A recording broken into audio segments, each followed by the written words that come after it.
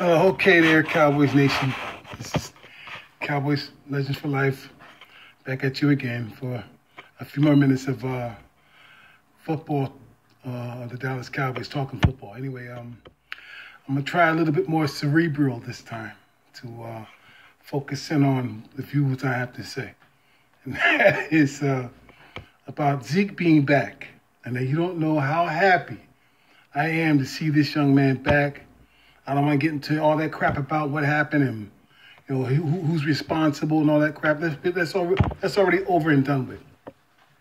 I just know that with him on the field, how the field opens up for the Dallas Cowboys offense, and those 3 Pro Bowlers that were picked this season as well. Anyway, so how well they're going to be doing as always, and so the only problems we ever had with our offensive line was Chaz Green and some injuries to Lyle Collins and things like that. But our offensive line have always been solid, except for that one ignorant-ass game. You're going to have bad games. Everybody. Eagles didn't win all their games this year, and they damn sure didn't win barely enough of them last year, or the year before that, or the year before that one. So anyway, anyone care to venture into how well a line does when they have a lot of injuries? I could tell you, not well, but the Cowboys did pretty good for their injuries with Ty Smith and Collins himself. And of course, with Zach Martin was hurt. Anyway, with that being said, Zeke, who had nearly 800 yards carrying before he was suspended, and he's still among the top leaders in rushing this season. I think that was remarkable.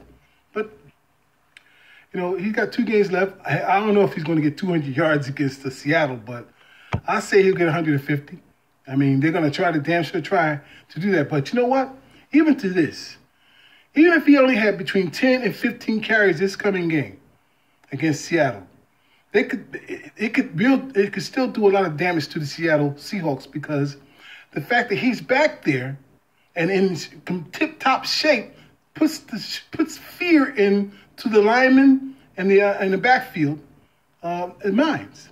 And that opens up a variety of things for the receivers, the tight ends, and of course, the running game itself. And the play-action pass for Dak Prescott is even more dangerous. So, and that's when you have a full and healthy squad like the Cowboys in that regard. And they're hard to beat. I don't care who you are, what defense you think you have. Okay, they're hard to beat, and so I'm glad to see him back, and I'm counting on this year and next season to have a great season, because it's going to be hard to get into the postseason. A few things may happen. A few things have already gone our way, but one that we needed to go our way was the Atlanta game the other night, and none of this means anything unless it's predicated to the Lions losing just one game the last 2 games. They're capable of anything. They're so sorry. They're so ridiculous that anything can happen. I think the Bengals could beat them, but the Bengals may not beat them. So if the Bengals do lose to them and the Lions win out, what the Cowboys do and anybody else do doesn't matter, because the Cowboys will be out of it. And that's okay. But I don't care what you all say. I know I have to hark about the Eagles fans and the Eagles organization, because they suck. I don't like them. I'm telling you how full of shit they are. But I'm going to tell you this. You all should thank Roger Goodell. Right? All sit down in your little high chairs, because we're all a bunch of babies any fucking way, and get a little crayon and your little coloring books and write the back of it and write to Roger and tell him, thank you, Roger, for the gift this season, for taking away 6 games of the Cowboys at potential wins. Because, without that, we would have never been where we're at. Thanks, Roger. And thank him very much. And for that matter, for the rest of the league. The rest of the conference, for that matter. But that's okay. We move on. We're the Cowboys. You understand? You look at our history, 33 times we showed up in the postseason in 57 years. 33 times. Ask any other league any other team has that ever done that.